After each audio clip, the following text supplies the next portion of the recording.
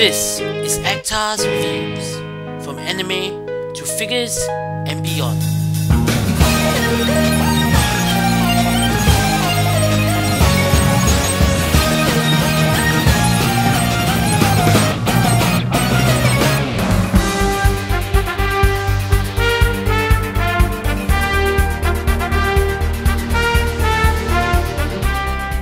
Hey, this is Actar and welcome to another episode of Actar's Figure Reviews.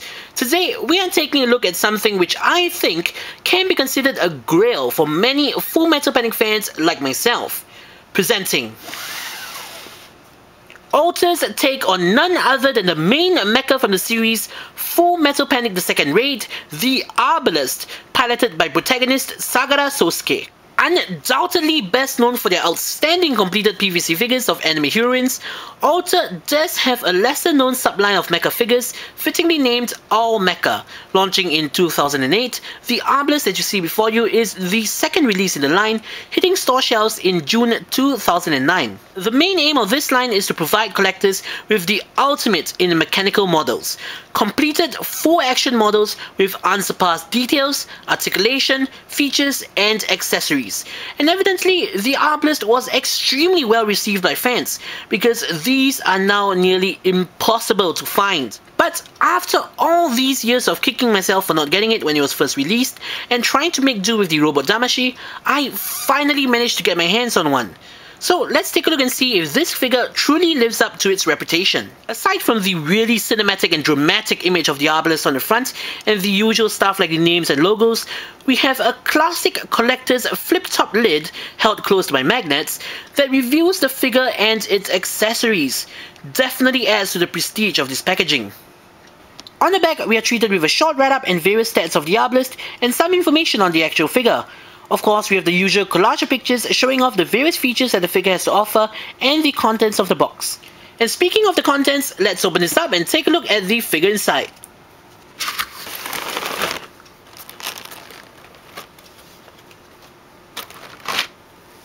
The instruction sheet that it comes with isn't too impressive and is nothing when compared to the Soul of Chogokin spec ones. I really would have loved a little bit more, color and perhaps some added information on the Arbalest. Not to mention, I feel that the drawn diagrams, while not horrible, do a pretty poor job in illustrating the figure's functions. Confusion is bound to ensue, especially if you can't read Japanese. For a figure this complex, clear instructions are key to avoiding any potential mishaps. And here we have Sosuke's iconic arm slave, the Arbalest. But before we get into the review proper, I think that the size comparison is in order. And here's the figure together with the Robot Damashii Arbalest. And as you can see, Alta's Arbalest at 1/60 scale dwarfs the Robot Damashii figure. And with a bigger scale comes bigger possibilities. So the thing that first strikes you when you take the figure out of the box, other than its size, is undeniably its superb details. If the fully painted panel lines don't convince you, the tempo printed minute text sprinkled all over the Arbalest, such as on its back, its arms, its legs, and even on its chest, surely will. I mean, these tiny specks are minuscule warnings and caution notices that are commonly seen on actual machinery. The printing is so sharp and precise that you can actually read the text if you have a powerful enough magnifying glass. This is the level of intricacy that we are dealing with here. Yeah, some might be disappointed with the lack of any stickers or decals, but as I always say, with tempo prints like these, who needs stickers? And of course, the sculpting and other paint applications are precise and spot on. The yellow highlights and aforementioned panel lines exemplify this. But that is just the tip of the iceberg, for you see, in addition to the painted details, this figure is also a near perfect replica of the on-screen mecha in terms of engineering and hidden mechanical detail. So without further ado, here's a rundown of all the features of this figure. First off, something that was sorely missed on the Robot Damashii version, an openable cockpit. But before we can open it, we have to pull this chest panel forwards and slide the Arbalest's head forward to unlock the cockpit hatch. Looking inside, we can see that Alta was kind enough to provide a tiny, unremovable figure of Sagara. Despite the small size, Sagara's suit, arms and face all have little dabs of paint. The maintenance hatch on the back of the Arbalest is also openable to reveal more hidden mechanical detail. We have to push on the bottom to cause the panel to pop open slightly, giving you sufficient leverage to pull it open. Next up, we have something that was also missing from the Robot Damashii version, and that is bays to store its secondary weapons like the anti-tank daggers and hand grenades. These are located at the undersides of the Arbalest's torso. And now here is where I have to bring up one of the minor inconveniences of this figure, and that is some of the parts are so small that they might require the use of an implement to help manipulate into position. One is provided with the figure, but I prefer using my own. All you have to do to open them is to simply slide them down into position. Unfortunately, the stored weapons are just for show and not removable. The weapon bays themselves do come off and can be swapped with each other. And now we come to the main feature of the Arbalest, the Lambda Driver. As Full Metal Panic fans know, during its activation, the shoulders splay open and the back panels fold open to reveal the radiation fins. In other figures, this was done through part swapping, but that is not the case for this Arbalest. The shoulder and back mechanisms, save for the extending radiation fins, are all recreated and completely functional. To go about transforming the shoulders, first pop the arm off to get better access to the shoulder piece. Then we extend the top piece, flip this piece up, open the shoulder, go inside and push the little bar outwards till you hear a click. Lastly, pull down the internal fin to finish up the transformation. Honestly, this is the epitome of intricacy. I still cannot believe all the engineering that was crammed into that one tiny shoulder piece. Just like the shoulders, the back panels feature a transformation gimmick. The top panel flips up, the bottom panel pulls out and folds down, and the middle panel angles down. As said previously, the radiation fins are the only things that necessitates any additional parts. The larger fins simply peg into the openings between the panels, and the bottom ones peg into the bottom panels themselves. Yeah, it would have been beyond brilliant to have them actually fold out, but looking at the space constraints and the thinness of the fins, there is no way that this could have been physically possible on a figure of this scale. Still, I have to say that the activated look is absolutely magnificent, and the sheer fact that the figure can achieve this through transformation as opposed to full-on part swapping is phenomenal. In terms of articulation, this figure hits another home run, if not for its posability, then for the innovations that the figure has relating to its articulation.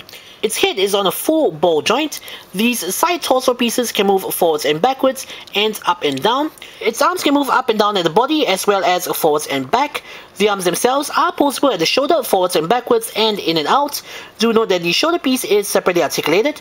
When the shoulder piece is in its open configuration, the in and out articulation of the arm is slightly hindered, albeit very slightly. There is a swivel joint just below the shoulder, and the elbows are double jointed. Speaking of which, here is innovation number 1. This panel can be depressed into the arm to extend its range of movement. All that is required to put it back into place is straightening the arm. This panel is there purely for aesthetic purposes, and it is the little touches like these that add to the high-end feel of the figure. The torso can move forwards and backwards, and the waist is on a swivel joint. Moving on to the legs, we come to another 2 innovations. First, this blue panel can slide downwards to enable the leg to achieve a greater forwards movement. Furthermore, the legs are connected to a swing bar that is held in place by a sliding lock. Using the included tool, sliding the lock open, swinging the bar down and locking it back in place gives the legs even more clearance from the back pieces and waist for additional forwards and backwards movement. Finishing off the legs, as you've probably already seen, they can move forwards and backwards, in and out and side to side. The knees are double jointed, and so are the feet, with the bottom joint being a ball joint. Last but not least, the front of the foot is separately articulated from the rest of the foot. While the articulation is truly superb, as it does allow you to get the figure into some outstanding poses, I am not satisfied with the waist and leg articulation. Some side-to-side movement in the waist would have been much appreciated, and I think that the legs in and out, side-to-side and knee articulation is too restricted. For one, the figure still cannot get into a convincing kneeling pose, the ultimate test of a figure's articulation. Last but not least, we come to the accessories, and in this respect, the figure doesn't disappoint either. Now, I won't be saying this for each and every accessory I show, but do note that the level of detail that the figure boasts is carried over to the accessories. First, we have the shotgun. Like any good shotgun accessory, you can cock it, and it does have a foldable stock. Next, we not only have one, but two monomolecular cutters and two sheaves. Why two? Because one of them, the one with the peg, is for attaching to the side of the arbalest, and one is for clipping onto its back. This way, you are even free to equip the arbalest with dual monomolecular cutters. To clip the weapons onto the arbalest's back, two mounting latches are provided, one for the gun and one for the monomolecular cutter. These split apart and reattach over the chosen weapon before pegging into the figure's back. Moving on, we have, surprise surprise, two spare shoulder pieces. Now nothing, and I mean nothing, says I care about you more than spare parts. These are exactly the same as the ones on the arbalest. Aside from using them as backups in case of breakage, you can also leave these in their open configuration and treat them as regular exchangeable shoulder pieces if you don't want to go through the hassle of transforming them. Remember the weapon base and the non-removable anti-tank dagger and hand grenade? Well, the next set of accessories to come with the figure are indeed a pair of anti-tank daggers and hand grenades. Interestingly enough, I think that these were meant strictly as prop accessories, as Alter already included a pair of exchangeable hands holding on to a hand grenade and an anti-tank dagger. A very nice touch, if I do say so myself, as the anti-tank daggers and hand grenades would have been a chore to fit in the exchangeable hands due to their minute size. And regarding the anti-tank dagger, this figure does not come with an exchangeable head with the dagger clipped to its mouth.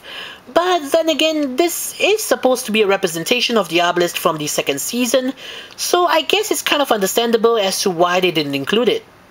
Anyways, on the topic of exchangeable hands, we are given 6 more in the package. 2 splayed open hands, 2 knife holding hands, and 2 gun holding hands.